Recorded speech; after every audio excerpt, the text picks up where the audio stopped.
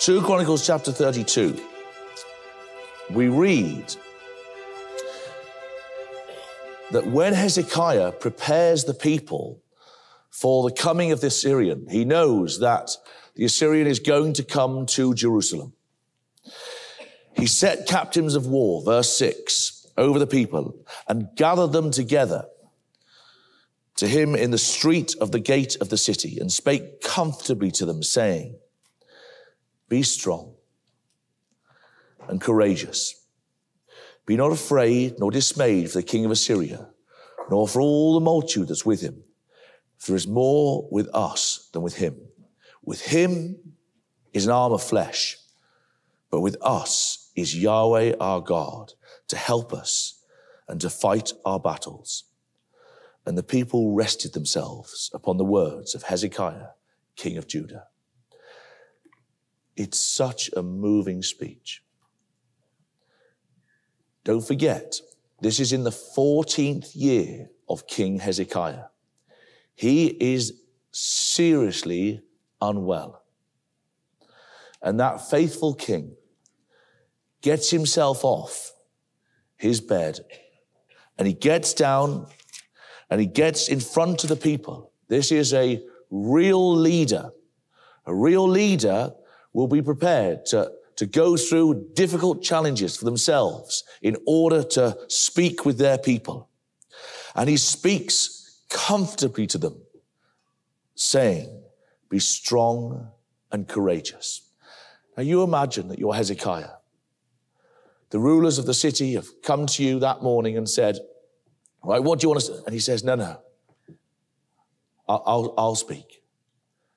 Gather the people together. Get them into the street, into the broad street it was, at the gate of the city. Tell them that, gather the people, I'll be there. Are you sure? I'll be there. And this king, as he lies on his bed, collecting his thoughts, as any good leader does, what is it that I'm going to say? What words can I use? Brothers and sisters, have you ever had that? Where you've gone to maybe visit someone in hospital. You're so worried about the situation. The Assyrian is looming so large in their life. And you ask yourself the question, what am I going to say? And here's the answer. Here's the answer. Reflect on Scripture. It's not about what you, as it were, are going to say, because we'll always get it wrong. What we're going to do is lean on Scripture. What do men of faith do? Men of faith lean on men of faith. And so, if I show you on the screen now, we can see, and you know many of these phrases, he spake comfortably to them. Well, Isaiah 40, we see that the call that Jerusalem can be comforted. A more obvious one, be strong and courageous, be not afraid nor dismayed. He's remembering, isn't he, what Joshua said to the people when they were going to go into the land. And they were worried, that yes, this was the faithful group. This was the next generation. But they were still nervous about the giants and the walls that were so large on the towns and the cities in Canaan. But Joshua's message was be strong and courageous. Be not afraid nor dismayed. Hezekiah, what can I say? I'll use Joshua. I'll use what Joshua said. That will be helpful in this occasion. The Assyrian, don't be afraid of the Assyrian, for the king of Assyria, nor for all the multitude that's with him. There's been more with us than with him. I remember Elisha. Do you remember Elisha? Shall we go to that one? 2 Kings chapter 6. 2 Kings chapter 6. You remember that this is the king of Syria now that is come against Israel, and they're in dire straits. They're extremely stressed and anxious because the Syrian is so powerful.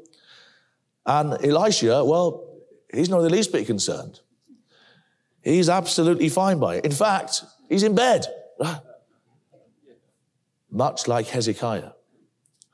And of course, the servant is stressed out of his brain, isn't he? Saying, do you realize that we're surrounded?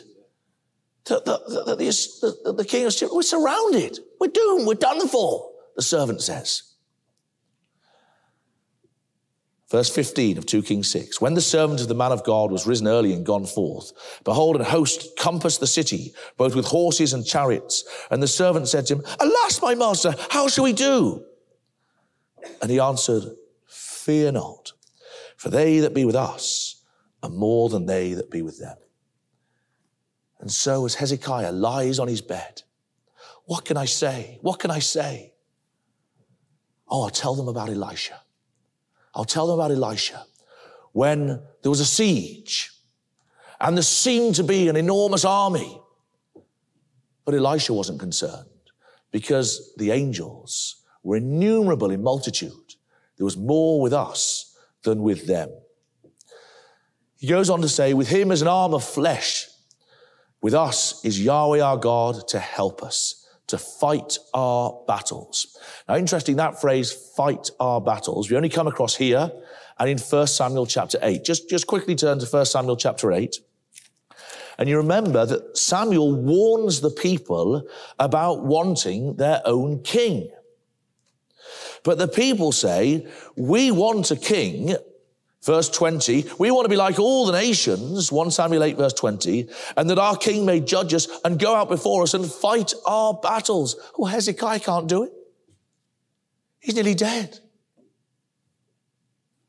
But he wants them to know what the nation should always have known before they even wanted a king. It doesn't make any difference that the king's on his deathbed, because Yahweh our God will fight our battles. Brothers and sisters, it is the same for us today.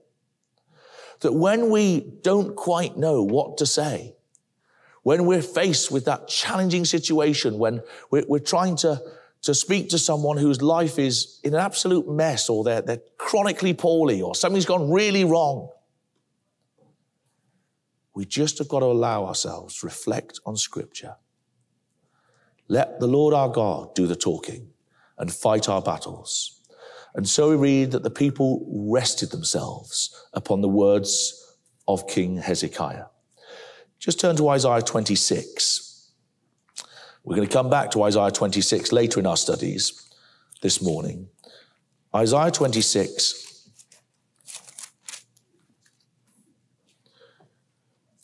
We read in verse 3. Then wilt thou keep him in perfect peace, whose mind is stayed on thee, because he trusteth in thee. This is the Spirit. This is the rest, whose mind is stayed on thee. This is the rest, the perfect peace that Hezekiah was able to give the people. Yesterday we reflected, didn't we, on the sheer brutality of the Assyrians. How horrendous it was. How difficult it would have been to lead the nation for Hezekiah at this time. And yet what he does is he leans on men of faith, because that's what men of faith do. And that's, brothers and sisters, what we need to be prepared to do in our lives. And so the Rabshakeh comes, the servant of Sennacherib. He comes, and of course he starts to call Hezekiah and the nation, the people, out for putting their trust in God. And I want you to do an exercise. Someone said to me yesterday that they like doing these exercises. Now, I imagine that probably the rest of you don't like doing them, but because me and this brother do like doing them, we're going to do them, all right? So I'm going to put a little table on the screen for you here, because I want you, and I'd suggest you go to the King's record, go to 2 Kings 18. So the right-hand side is your sort of base verses, as it were, in the life of Hezekiah. And you can see that they're based in 2 Kings 18 and 19. And you know that what the Rabshakeh does is he comes and reproaches, defies, blasphemes the living God. Now, there's an answer sheet, but you can't see that yet, okay? So, shall we say 5 minutes? All right? 5 minutes. See if you can fill in the blanks. Off you go. Okay, sorry, brothers and sisters, to take 6 minutes. Brother Stephen just wouldn't stop talking. You'll be shocked to hear. Oh, come on. Come on. He jabbed at the Welshman the other day. I didn't see anyone making any big fuss about it then. See me under the bus, no problem at all. Oh, dear. All right, he knows I love him. Right, so 1 Samuel 17 and 2 Kings. So have you got a marker in both? You see, and here's the point that we're trying to illustrate in just doing that exercise quickly amongst ourselves. That the Rabshakeh, that Sennacherib, that Goliath, that these characters, they represent the same thing. They represent a system that is against God. The word reproach, in the Samuel record, 1 Samuel 17, it's actually used on 6 occasions, rather. 1 Samuel 17, that word is used on 6 occasions. It's the Hebrew word that we see elsewhere translated defy in that particular chapter, or defied.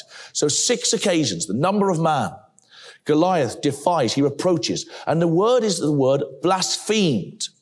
So where do we pick that up in the New Testament? Which system do we see blaspheming against the living God?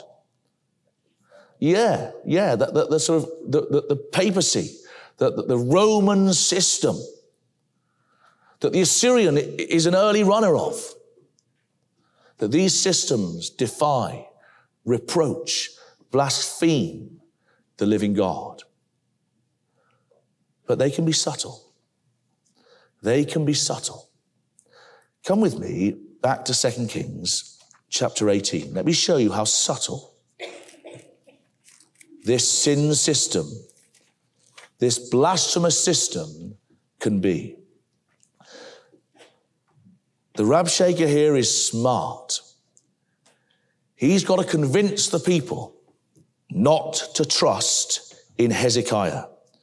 Verse 20. Now in whom dost thou trust that thou rebellest against me? Now, behold, thou trustest upon the staff of this bruised reed, even upon Egypt, on which if a man lean, it will go into his hand and pierce it. So is Pharaoh, king of Egypt, unto all that trust on him. But if you say to me, we trust in Yahweh our God, is not that he whose high places and whose altars Hezekiah has taken away, and has said to Judah and Jerusalem, you shall worship before this altar in Jerusalem? And so he's saying, you give pledges. Verse 23. Now therefore I pray thee, give pledges. Look in the margin for the word pledges. Give hostages to my lord the king of Assyria, and I'll give you 2,000 horses. Imagine being the king in this situation as the Rabshakeh is asking for hostages to take away. But he's subtle. He's so subtle in his approach. Verse 24. How then wilt thou turn away the face of one captain, the least of my master's servants, and put thy trust on Egypt for chariots and for horsemen? Now look in your margin. Where is the Rabshakeh quoting from? Can you see? It's in Isaiah chapter 30. Do you see next to verse 24, almost all of you will have in your margins Isaiah 30 and verse 1. Now he goes on in his speech, and look what else he says later on. Verse 30, neither let Hezekiah make you trust in Yahweh, saying, Yahweh will surely deliver us to this city, and it will not be delivered into the hand of the king of Assyria. Hearken not, verse 31, he says to Hezekiah, for thus says the king of Assyria, make an agreement with me by a present, and come out to me, that ye may eat every man of his own vine, and every one of his own fig tree, and drink every one of the waters of his cisterns. Every man of his own vine, every man of his own fig tree. Which prophet's he quoting from now? Micah. You might put in the margin, Micah 4, verse 4. Now what's happening here? What is it that's happening? Well, the Rabshakeh knows. In order to convince the people to give themselves in, and for the Assyrian army not to have to lay siege to the city, he's going to have to convince them by their own prophets. And so he's subtle, he's smart enough, he's clever enough to draw out from the great prophets at the time, Isaiah and Micah, and use their very words, but twisting them to deceive the nation. That's what the apostasy does.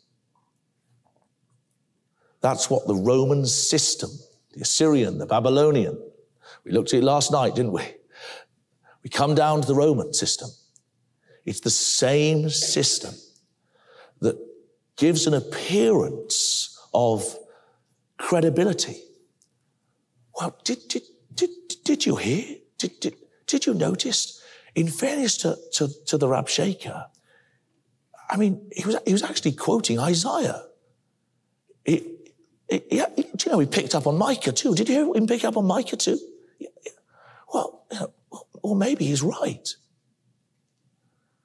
We've got to be so careful that we don't get caught up in allowing ourselves, hearing the messages of apostate churches, to think, well, you know, it seemed there or thereabouts.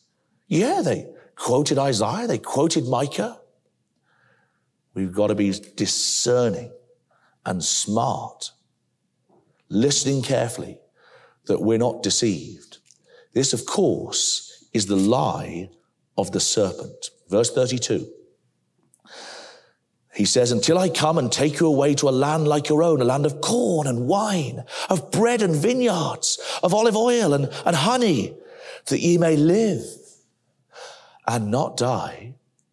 Now, I can't resist doing this in a particular voice. So he says, listen, that ye may live and not die, right? It's the voice of the serpent, right? It was brilliant, wasn't it?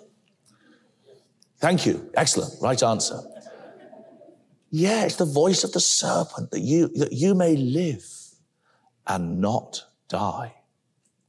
That is Genesis 3, verse 4. We put it in our margin. That we spot it, that we see it. That's what the apostate church has done. It's just said to the world, you're going to live and not die.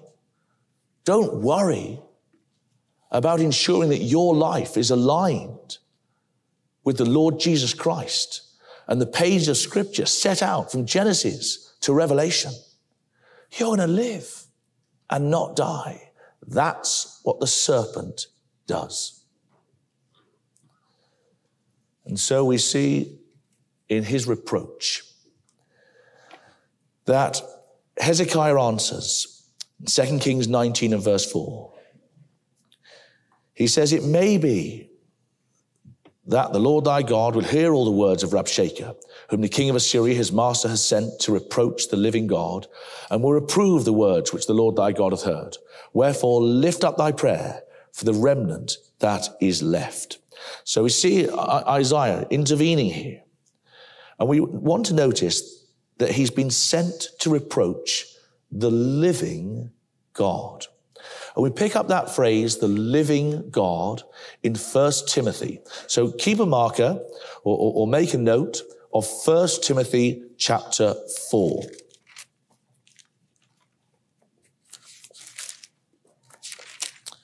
First Timothy chapter 4. We only want one verse, and we'll take one other verse in 1 Timothy 6. 1 Timothy 4, we read in verse 10. For therefore, we both labor and suffer reproach, because we trust in the living God, who is the Savior of all men, especially of those that believe.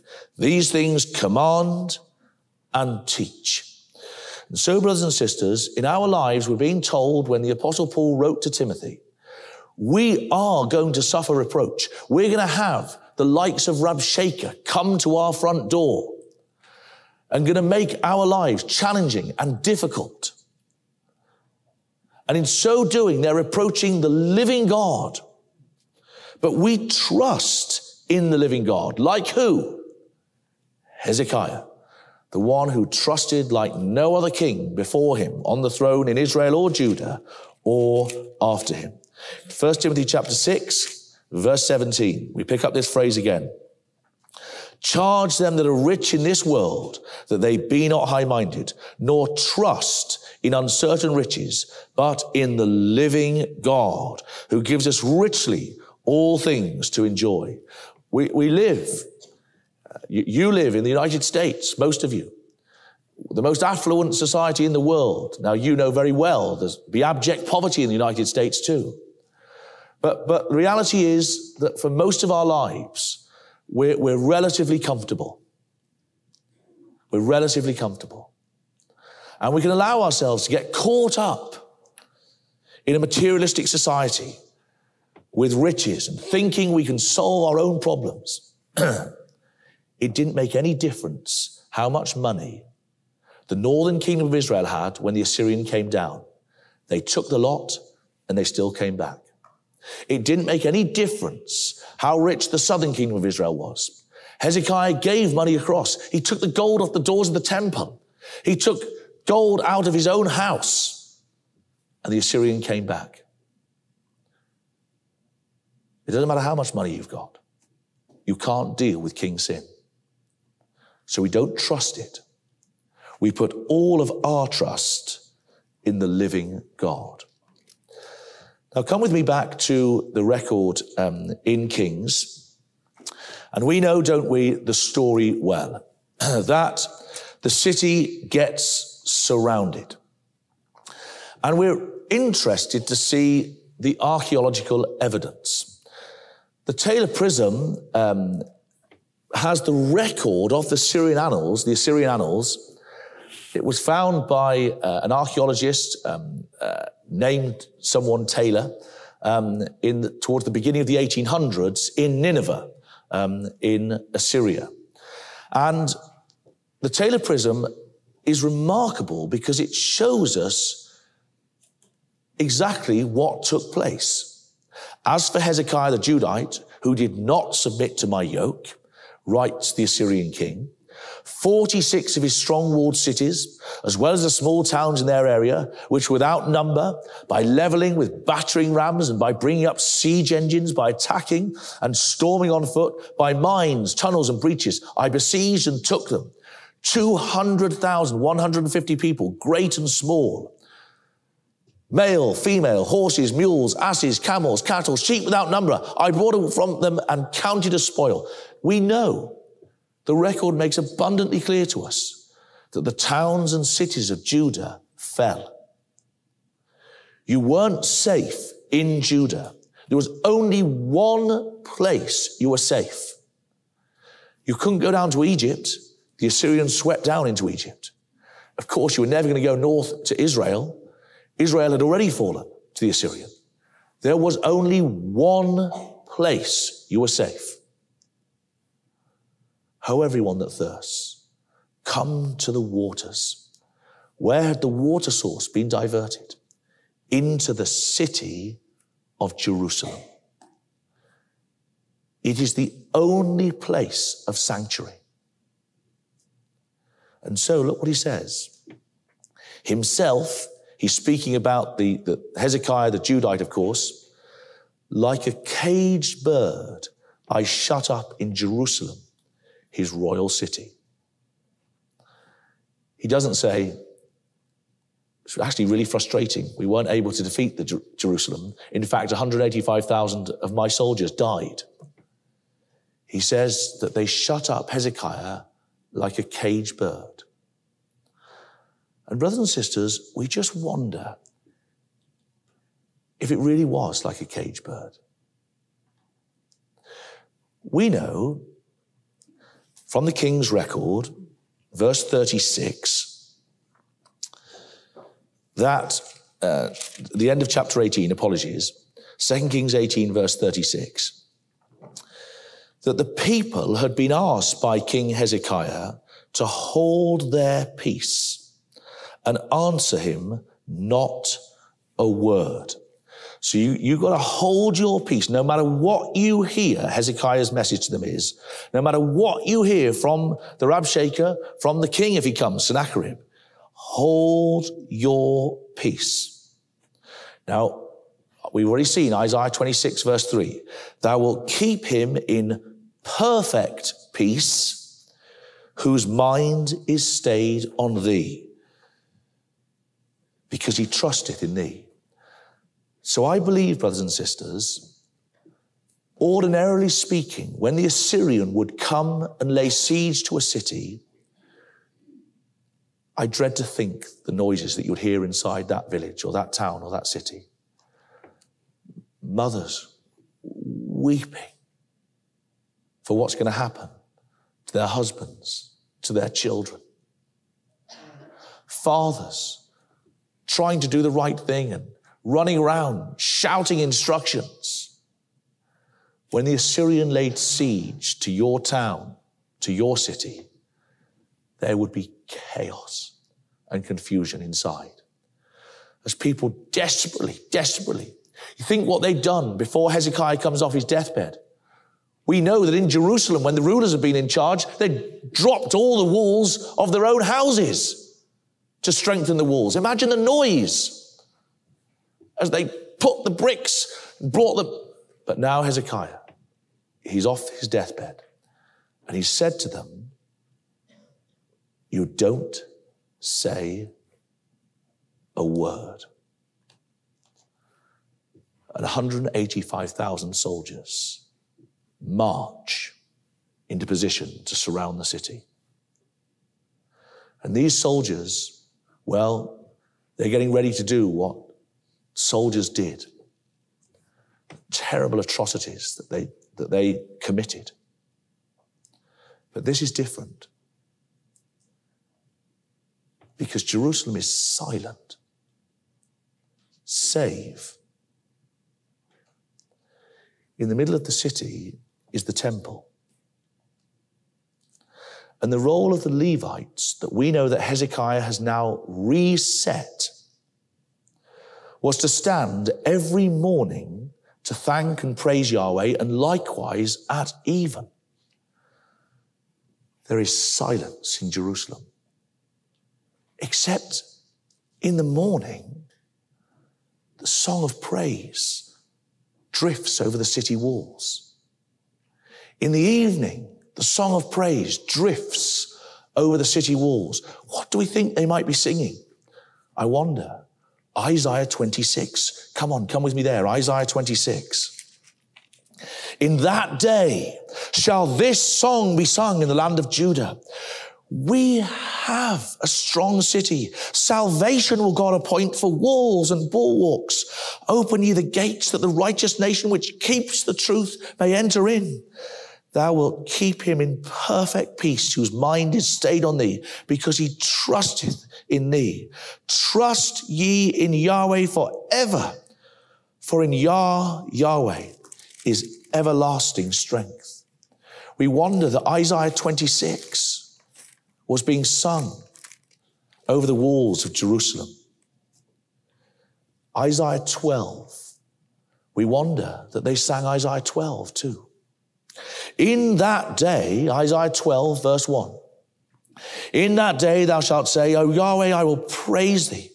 Though thou wast angry with me, thine anger is turned away, and thou comfortest me. Behold, God is my salvation. I will trust and not be afraid, for Yahweh is my strength and my song. He also has become my salvation. Therefore, with joy will you draw water out of the wells of salvation. Do you remember? On Sunday morning in our exhortation, I read to you from the history books. And the history books tell us that on each day of the Feast of Tabernacles, the priest went down to the waters of Siloam, the pool of Siloam. They drew water out. They walked back to the city. And we're told that they sang Isaiah 12. In that day shall he say, praise Yahweh, call upon his name, declare his doings among the peoples, make mention that his name is exalted, sing unto Yahweh, he's done excellent things, this is known in all the earth, cry out and shout, thou inhabitant of Zion, for great is the Holy One of Israel in the midst of thee. Silence for the rest of the day. And at even, O Yahweh, I'll praise thee, the song goes again. We don't know what they sung, but we do know that the Assyrian king wrote on his annals that Hezekiah, the Judite king, was shut up like a caged bird. And a caged bird sings. Now, brothers and sisters, I want to show you something that I think is really thrilling. And I want you to turn to Acts 16. Come with me to Acts chapter 16. You remember in Acts chapter 16 that the Apostle Paul is with Silas. And they've come to the Roman colony of Philippi, and they've been preaching there. And you remember that they help this girl who's got this spirit of Python, this spirit of divination, spirit of sin, as it were, in her, which makes her masters furious when they heal her. And so Paul and Silas, well, they're thrown into the prison house. But what is it when they're in the inner prison that they do?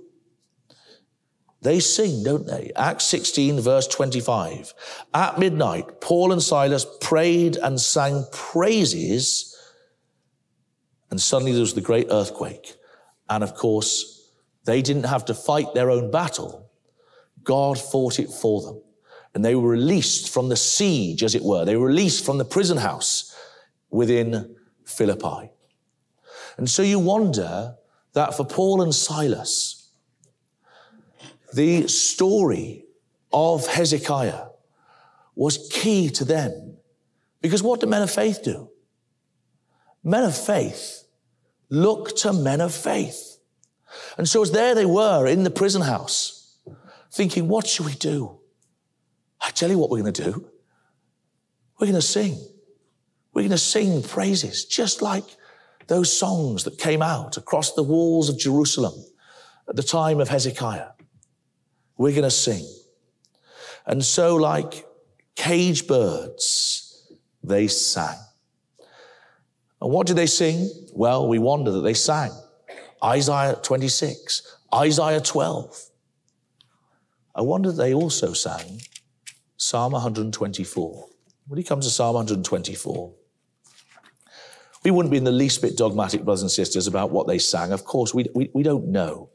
But it's always exciting, isn't it, to reflect and see if we can make some form of educated guess. Psalm 124. If it had not been Yahweh who was on our side, now may Israel say, if it had not been Yahweh who was on our side when men rose up against us, then they had swallowed us up alive when their wrath was kindled against us. Think of Paul and Silas here. Then the waters had overwhelmed us. Think of the Assyrian waters that come sweeping through. The stream would have gone over our soul. Then the proud waters had gone over our soul. Blessed be Yahweh, who's not given us as a prey to their teeth. Our soul is escaped as a bird out of the snare of the fowlers. The snare is broken and we are escaped. Our help is in the name of Yahweh, who made heaven and earth.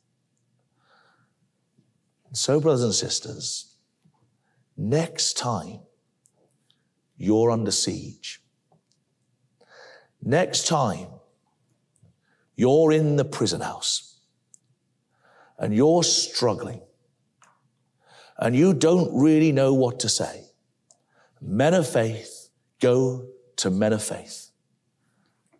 Open your hymn book. Sing a song. Brother Stephen Palmer is in our meeting. He told me the story not too long ago that he was in hospital visiting an elderly sister who fell asleep in hospital, who was obviously really poorly. And he was sat on the hospital bed, and he said, I was running out of things to say, Pete. I'd said my thing, and I was sat there and I was thinking, what do I say next? And he said, an angel walked in. And the angel sat down at the end of the bed and said, let's read this psalm. And she started singing, just gently, this psalm. Uncle Stephen told me that story because that angel, well, she was my mum. Because that's all it takes. He said he just felt rescued from the situation. His own soul was lifted up. By the way, my mum won't mind me telling you, she hasn't got a brilliant voice. She might mind, but I'm going to tell you anyway. Yeah. That's not the point. That's not the point. The point is it's the word of God. And that's all, in the end, we can offer. It's interesting that at this point in history, Sennacherib records this of himself on the Taylor Prism. Sennacherib, the great king, the mighty king, king of the world, king of Assyria, king of the four quarters, the wise shepherd, favorite of the great gods, guardian of right, lover of justice, who lends support, who comes to the aid of the destitute, who performs pious acts, perfect hero, mighty man, first among all princes. At this very point in history, Isaiah is recording the man who is going to be the mighty king, who will bring justice, who is the first among all princes. Where am I thinking? Isaiah 9. Thanks, Brother Jim. Isaiah 9. Just to Isaiah 9. Isn't it interesting that here is Sennacherib, here's King Sin. This is what King Sin does of itself. It elevates itself. And Isaiah, while Sennacherib is having recorded of him all the great titles that he sees of himself, Isaiah tells the nation, don't look to that man. Unto us, Isaiah 9 and verse 6, a child is born. Unto us a son is given. And the government shall be upon his shoulder. His name shall be called Wonderful, Counselor, the Mighty God, the Everlasting Father, the Prince of Peace. Of the increase of his government of peace, there shall be no end upon the throne of David and upon his kingdom, to order it and to establish it with judgment and justice from henceforth even forever. The zeal of Yahweh of armies will perform this. And so, brothers and sisters, we don't ever allow ourselves to get caught up with the Assyrian system, the Roman system. What's the Roman system? Is it just the Roman Catholic Church? No, it's every apostate church. She's the mother of all harlots. We hold tight to the truth, ensuring that this man, the Lord Jesus Christ, he is our King and none other. Now, I want us just for a few moments, go back to the King's record, 2 Kings 19.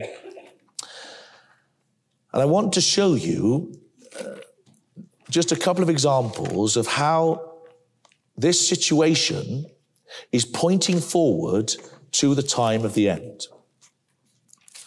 2 Kings chapter 19. We read in verse 34 that God says through Isaiah, I will defend this city to save it for mine own sake, and for my servant David's sake. Now, Isaiah has been giving exactly the same message. Most of you will have in your margin Isaiah 31, verse 5, where Isaiah is saying the same thing. Yahweh will defend Jerusalem. He will save it. God will defend, save Jerusalem.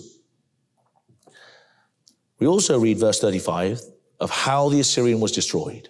It came to pass that night that the angel of Yahweh went out and smote in the camp of the Assyrians 185,000. And when they arose early in the morning, behold, they were all dead corpses. You just picture the scene of the silence that had descended, not inside Jerusalem now, but outside Jerusalem. And you imagine some little boy who'd woken up early on that morning and snuck out. And he's thinking, I can't hear anything. And slowly, he peeks his head above the walls of the city. And everyone looks like they're very much fast asleep. But they're not fast asleep. They're dead. Because the angel of the Lord has done his work. 185,000 corpses surrounding the city of Jerusalem. Now, we bring that information to Zechariah chapter 12. And you remember that in Zechariah chapter 12, we're given prophecies of the time of the end. And we're told, and we've reflected already briefly on this week, that when we become the immortal group of saints following the judgment seat, we will march. We describe this, don't we, sometimes from Revelation chapter 10 as the march of the rainbowed angel. Or we might describe it as the multitudinous Christ. Or we might describe it, Daniel 10 says, the one man. But this picture is of this immortal body of saints who go with the Lord Jesus Christ. The rainbow angel has the sun as its face, the Son of righteousness. The Lord Jesus Christ is the head, but we're now utterly unified as one body.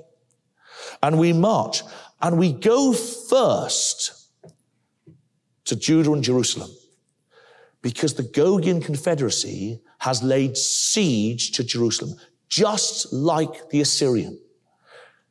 The Gogian Confederacy is the latter-day Assyrian. And so much of Isaiah we're able to read with a mindset that we're learning about, yes, the time of Hezekiah and some of the other earlier kings before Hezekiah, but we're also able to apply what we're reading there in Isaiah to the time of the end. No one would doubt that Isaiah 35, for example, that beautiful kingdom picture is about the kingdom and end times. So work back from Isaiah 35 and you see that that picture only comes about once you've seen the movements of the latter-day Assyrian coming against Jerusalem. And so we will go, verse 7, Yahweh also will save the tents of Judah first, that the glory of the house of David and the glory of the inhabitants of Jerusalem do not magnify themselves against Judah. So first of all, that we go and those tents of Judah, those just outside the city, we look after that the inhabitants of Jerusalem that have this arrogance in them could allow themselves, well, yeah, we were involved with saving. No. You had to be saved. But in that day, verse 8, shall Yahweh defend the inhabitants of Jerusalem. So there's our phrase from 2 Kings 19, verse 34. I will defend this city. Yes, he will. I will defend the inhabitants of Jerusalem. He that's feeble among them at that day shall be as David, and the house of David shall be as God, as the angel of Yahweh before them. Shall come to pass in that day, I will seek to destroy all the nations that come against Jerusalem. Just turn the page into chapter 14 of Zechariah. And in chapter 14, we're told that they will be smitten, verse 12, with a plague. This shall be the plague wherewith Yahweh will smite all the people that fought against Jerusalem. Their flesh shall consume away while they stand upon their feet. Their eyes shall consume away in their holes. Their tongue shall consume away in their mouth. The angel of the Lord will smite the camp, as it were, of the latter-day Assyrians. And so Jerusalem will be the only place left in the whole of the land of Israel in which there can be refuge. Woe to those that go down to Egypt. What does Gog do? Daniel chapter 11, we won't go there, sweeps right down into Egypt, just like the Assyrian did. Don't go to Egypt. It's a biblical principle. You don't lean on Egypt. Even the Rabshakeh knew it and was subtle enough to use it. We don't rely on Egypt. We stay in Jerusalem. And brothers and sisters, I imagine that on that morning, a runner had left the city to see what was the state of the Assyrian camp outside. 185,000 dead. The runner goes north up through the mountains. Where are they? What's happened? Will you come with me finally to Isaiah 52? As the city of Jerusalem awakes on this particular morning. Awake, awake, put on thy strength, O Zion. Put on thy beautiful garments, O Jerusalem, the holy city. From henceforth there shall no more come into thee the uncircumcised, the unclean. Shake thyself from the dust. Arise and sit down, O Jerusalem. Loose thyself from the bands of thy neck, O captive daughter of Zion. And the runner that's gone out and can see that the Assyrian's gone.